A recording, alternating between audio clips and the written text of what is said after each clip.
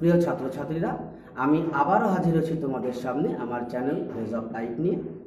আমরা যে কবিতাটা পড়ছিলাম দ্বাদশ শ্রেণীর কবিতা অ্যাসলিপ ইন দ্য ভ্যালি, যেখানে অক্টেভ নিয়ে আলোচনা হচ্ছিল। অক্টেভের যে 8 লাইন, সেখানে আমরা 1 থেকে 4 লাইন আমরা বিশ্লেষণ করেছি, ব্যাকগ্রাউন্ড জেনেছি।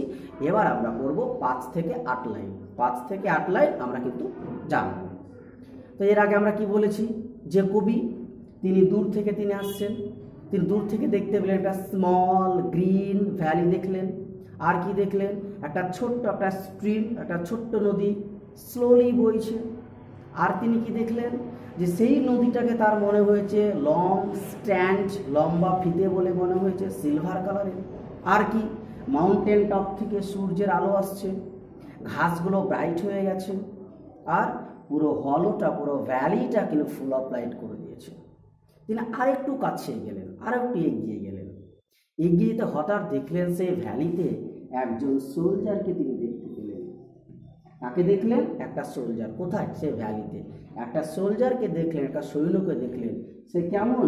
ভেরি ইয়াং, একেবারে তরুণ। শুধু ইয়াং না, ভেরি ইয়াং, একেবারে তরুণ, তরুণ সোলজার। সেই সোলজারকে তিনি দেখলেন, সেই সোলজার কিন্তু লাইজ, ঘুমিয়ে আছে, স্লিপিং, ঘুমিয়ে আছে। কোথায় ঘুমিয়ে আছে? ইন দ্য ভ্যালি, ভ্যালিতে কিন্তু শুয়ে আছে। কিভাবে শুয়ে আছে? ওপেন মাউথ, মুখ খোলা রেখে, হা করে, অর্থাৎ হা করে শুয়ে আছে, ওপেন মাউথ, মুখটা খোলা রেখে। যখন একটু এগিয়ে গেলেন, তিনি দেখতে পেলেন কি, এ সোলজার, একজন সৈন্যকে দেখতে পেলেন। সেই সৈন্যটা একদম ভেরি ইয়াং, একেবারে তরুণ সোলজার, একেবারে তরুণ। এবং সেই সৈন্যটা কি করছে? লাইজ, ঘুমিয়ে আছে, স্লিপিং, ঘুমিয়ে আছে। কোথায়? ইন দ্য ভ্যালি, উপত্যকায় শুয়ে আছে। কিভাবে? ওপেন মাউথ, অর্থাৎ মুখ খোলা রেখে, হা করে শুয়ে আছে। যেখানে শুয়ে আছে ওর মাথার নিচে প্রচুর ফার্নের গাছ আছে, প্রচুর ফার্নের গাছ আছে মাথার নিচে। তো এমন মনে হচ্ছে, যেন মনে হচ্ছে সোলজারটা ওই ফার্ন গাছ দিয়ে একটা বালিশ করেছে, অর্থাৎ পিলো, একটা বালিশ তৈরি করেছে আরামদায়কের জন্য। অর্থাৎ সে একটা পিলো তৈরি করেছে, পিলো, একটা বালিশ তৈরি করেছে। কি দিয়ে? ফার্ন দিয়ে, অর্থাৎ made of fern. Pillow made of fern, একটা পিলো তৈরি করেছে, একটা বালিশ ফার্ন গাছ দিয়ে তৈরি করেছে। এবং সেই বালিশটা কোথায় রেখেছে? বিনিথ, নিচে। এর আগে আমরা পড়েছি শব্দটা, বিনিথ হিজ হেড, তার মাথার নিচে। তাহলে একটা সোলজার একেবারে ইয়াং, শুয়ে আছে সে মুখ হা করে, তার মাথার নিচে বিনিথ, মানে নিচে, বিনিথ হিজ হেড, তার মাথার নিচে কি আছে? এ পিলো, একটা বালিশ আছে। কিসের বালিশ? অফ ফার্ন, ফার্ন গাছে, মানে ফার্ন গাছকে জড়িয়ে বালিশ করে তারপর মাথা রেখেছে। বালিশ নিচে মাথার উপরে থাকবে না, মাথার নিচে থাকবে বালিশ। তাই বিনিথ, বিনিথ হিজ হেড, তার মাথার নিচে একটা পিলো আছে, ফার্নের তৈরি পিলো আছে।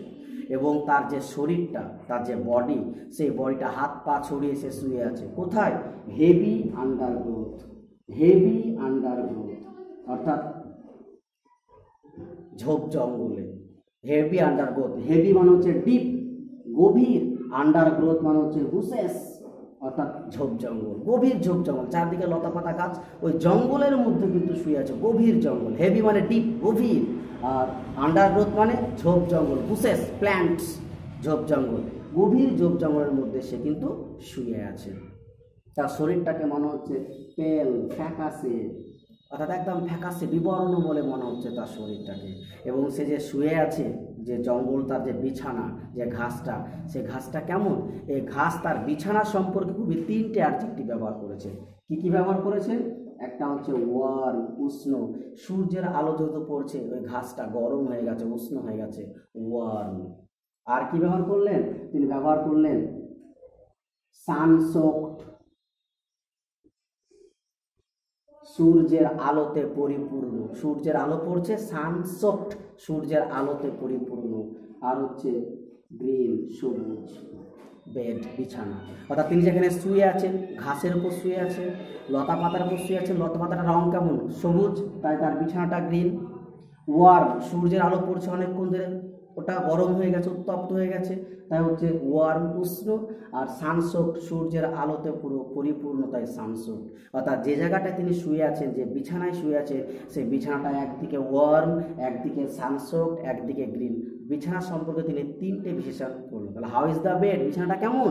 The bed is warm, green and সানসোকড, উষ্ণ, সবুজ এবং সূর্যের আলোয় পরিপূর্ণ। কি বোঝা গেছে? তাহলে এই 4 লাইন আমরা কি পড়লাম, যে কবি দেখলেন সেই ভ্যালিতে, ইন দ্য ভ্যালি, সেই ভ্যালিতে এ সোলজারকে দেখলেন, একটি সৈন্যকে দেখলেন, ভেরি ইয়াং, একেবারে তরুণ সৈন্য, সে স্লিপিং, সে লাইজ, শুয়ে আছে, ওপেন মাউথ, মুখ খোলা রেখে। আর কি দেখলেন, তার মাথার নিচে, বিনিথ হিজ হেড, তার মাথার নিচে তিনি দেখলেন এ পিলো, একটা বালিশ করেছেন অফ ফার্ন গাছ দিয়ে, একটা বালিশটা ফার্ন গাছ দিয়ে তিনি তৈরি করেছেন। আর কি দেখলেন, তার শরীরটাকে তিনি ছড়িয়ে রেখেছেন হেভি আন্ডার গ্রোথে, অর্থাৎ ডিপ বুশেস, গভীর জঙ্গলে তার শরীরটা কিন্তু পড়ে আছে, হাত পা কিন্তু ছড়িয়ে রাখা আছে। ঠিক আছে, স্ট্রেচ মানে ছড়িয়ে রাখা, স্ট্রেচ অর্থাৎ তার শরীরটা স্ট্রেচ করেছে, ছড়িয়ে রেখেছে হেভি আন্ডার গ্রোথে, অর্থাৎ গভীর জঙ্গলে ছড়িয়ে রেখেছে। এবং তাকে দেখে পেল মনে হচ্ছে, ফ্যাকাশে বিবর্ণ মনে হচ্ছে, যে জায়গাটায় শুয়ে আছে, যে বিছানাটা, সেটা হচ্ছে ওয়ার্ম, সানস্ট্রোক এবং হচ্ছে গ্রিন, অর্থাৎ উষ্ণ, সবুজ, সূর্যের আলোয় পরিপূর্ণ সেই বিছানায় তিনি কিন্তু শুয়ে আছেন। এটা হলো আমাদের 5 থেকে 8 লাইন, অর্থাৎ আমাদের অক্টেভ প্রথম 8 লাইন আমাদের ব্যাকগ্রাউন্ড শেষ হলো। আশা করি তোমরা বুঝতে পেরেছো।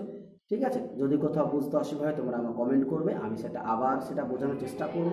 ভালোভাবে যেহেতু পুরো ভিডিওটা মন দিয়ে দেখো বা শোনো, আশা করি কোথাও তোমাদের বুঝতে অসুবিধা হবে না। তাহলে আজকে এই পর্যন্ত, এবং আমার এই ভিডিওটি যদি ভালো লেগে থাকে অবশ্যই তোমরা সাবস্ক্রাইব করে নেবে, লাইক দেবে এবং কমেন্টস করবে। কেমন? তাহলে এই পর্যন্ত আসি।